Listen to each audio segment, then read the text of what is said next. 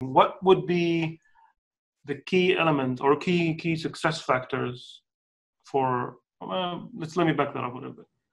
Why would you want to have a local or domestic startup in the market there? Well, what would make it more has more chance of success in having a domestic startup versus having one from, like, first, if we're bringing the perspective, having startup here in the US. So the US in general, and especially on the West Coast, there's a huge environment for startups, right? Yep. So you've got that culture, which is huge in the West Coast and the East Coast, and now it's pretty much spreading to almost every city in the US. Well-proven model. A lot of successful startups came from here.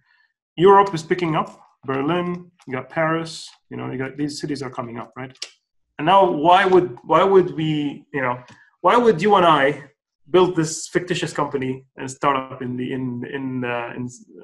Middle East, the Gulf, area? Well, what are the components? What are the elements of success there? Why are we choosing it there? So East versus West. It's not like that, but building a startup, here in the Middle East, it's something rare. We've seen that even, we have now, let's say, hundreds, of small, very tiny micro startups, and a couple, maybe 10, 15, big names in the startup world. But we've all grew in the environment of technology improving exponentially since the 80s, since the 90s. We've all heard the Gates story, the Steve Jobs story, so on, and all other founders. They've created something from nothing, and that's what inspired us, I think, here in the region, that we don't have anything close to a tech sector or a tech community that let's say spins out these companies, these startups, these ideas, and it seems that we're being left behind. That's why you have many people that have either come from Arabs that have come from the US or that have studied in Europe, studied abroad. They see that there's nothing here, so maybe we can. There is an opportunity for us. And who doesn't want to create a company from nothing? Well, the next $1 billion company, or the next not $1 billion, $100 million company. That's always the question is, like, why are you doing this? Of course, number one or two would be profit and money, absolutely, and being successful for sure. It's great to have an impact on the global stage, in our field, right? Especially us being technologists. But so it sounds from what you're saying like a societal impact. Societal impact, right? And you don't have local competition, let's say. So you're that would be one. The other question, and this is a question. I'm not very very familiar with the entire workforce and the infrastructure there. Would it be competitive edge in terms of labor force, in terms of knowledge base? You have resources there that are unutilized, and we can, as a startup, with working in a cutting edge environment, would that be a competitive edge, that you have an untapped market of resource that is not getting used now? Well, it is, but everyone's that's graduating here is immediately, the top people are leaving and going to the US and Europe, because there are opportunities there, lots of opportunities, not present here because of the lack of either between brackets is lack of high-paying jobs here in the Middle East. So more in the Middle East, it's more of traditional, all the traditional businesses, traditional industries that are operating. since tens and tens of years. I mean, so I think, I believe we do have a small pool of talent. This small pool of talent graduates from college, from local colleges. The top people don't stay behind and start companies. They immediately leave to the States and to Europe and start businesses over there. I have a friend.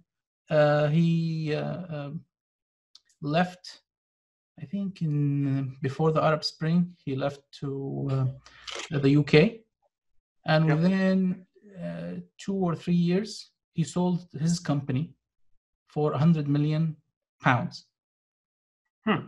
So, so it just took him 2 or 3 years in the UK to do that. In the Middle East, how long will it take? Will it take him? Maybe forever, maybe never.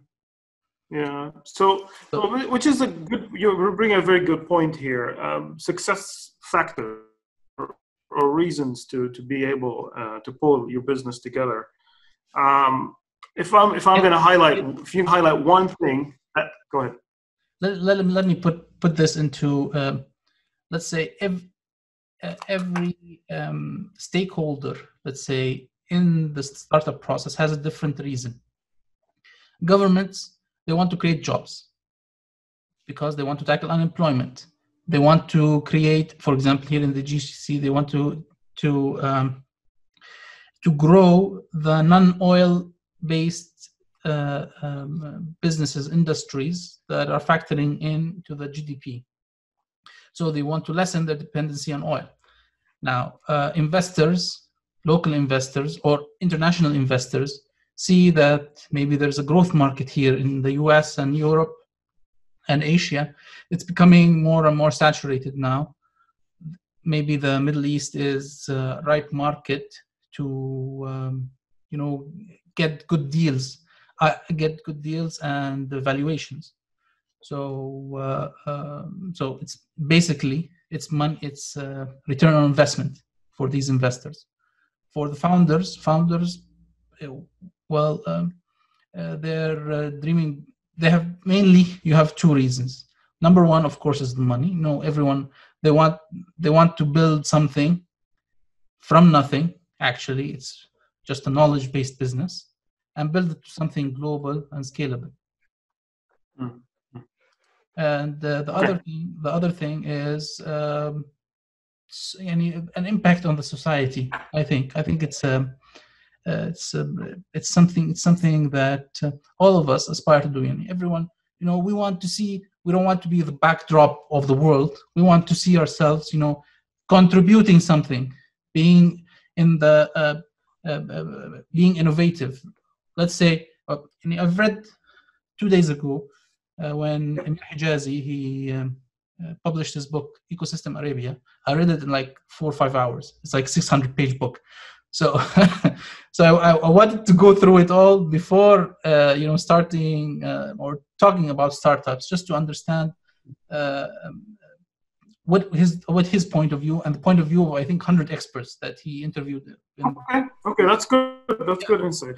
Yeah. So they divided, let's say, the business models for startups here in the region into 3 different types. Number one is the copy-paste type, which is, like Rocket Internet, like what Rocket Internet does with, something, it's famous, some business model that is successful in the US, let's copy it to Europe, let's copy it to Asia, let's copy it to the Middle East.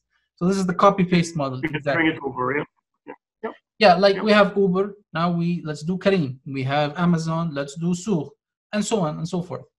So we do a bit of localization, customization based for the region, and we may have a viable business because there's nothing in it. It's an empty market. So if we fill it with something, it may have with something that is successful in other markets, then there is a chance that it can be successful. Yeah. So this is the first step. The next one is let's say the local problem model. So we find the local problem, and then we find a solution for it, and we build a business out of it. So this is something like, for example, what we do at Nawatt. We saw a local problem. One of our customers came to us and said, I'm facing this and this issue, and can you guys help us out, solve it? So we did. We built software, we built hardware, and we turned this into a product that now we're selling in the market. So this is kind of the local problems that we're solving. The other type is the innovation type startups. So innovation types, meaning that I'm on the cutting edge of technology worldwide. I'm doing something that no one else in the world. Something new. You're bringing something new to the market that opens up new doors, new avenues for business. Yeah. And in that part of the book, he writes, okay, so there, this is the third type of businesses, and there are many examples, but he doesn't include any example in the book because there's no there's no examples for that type of business. Because let's say you want to be at the forefront of technology, so you want you have two avenues for that. Or let's say three avenues. Either government has to be on the forefront of technology, so they're investing into the top research labs locally that are competing with those globally, or you have academia, which is also at the forefront of technology, which is not present currently. When we were in college, remember that we used to learn about microprocessors in the 70s, and we graduated when in 2005. Yes, exactly. No, you bring up a good point. There's a completely disconnect between, there are elements of theory, right, which applies. There's no time for math, for example. Math is math, but in applied sciences and engineering, you really want to be tapping to the latest and greatest relevant to the market, right, to the industry market and to the job market. Yeah, that's true. Yep. The third part, which is the industry. So if we have industry that is working on the forefront of technologies, then we may have a chance, let's say, to build something. Let's say that we have Kareem, we have Amazon, we have Souq, we have many startups that are employing engineers, that are employing developers. These guys, they're getting experience in building technologies here locally. So once they move on to other companies, then we may have the talent pool that is necessary, to build the next big thing. But we are still I believe, in the early stage of building innovative startups. And I think it would probably take maybe decades to reach that. Why? We need to. I'm sorry to say that we need to reinvent the circle again. Why in the US, for example, you have NASA. Okay, NASA is on the forefront of space exploration technology and so on. And at the same time, they got disrupted from SpaceX. But I want to leave that to another session. But I want to include that, for example, why is there then a European Space Agency? Why are they doing the same thing from scratch? I mean, India, China, Russia, the Russian space program, the Chinese space program, even now the UAE space program. So everyone, you have to localize these technologies, and you have to capitalize, on the growth and the continuous improvement of these. So because what happens is that we woke up one day after, I think, 30 years of innovation, and now we want to build, billion-dollar companies in all areas and facets of technologies. But you don't have that history behind it. I mean, you don't have let's say the DARPA at the beginning. Then you don't have Bell Labs. You don't have Intel, Fairchild, semiconductors. You don't have the Microsoft. You don't have after that the Alphabet. You don't have so there's a continuous, let's say, trajectory of businesses and the technologies improving from year to year to year throughout let's say, the U.S. ecosystem, that you don't have it here.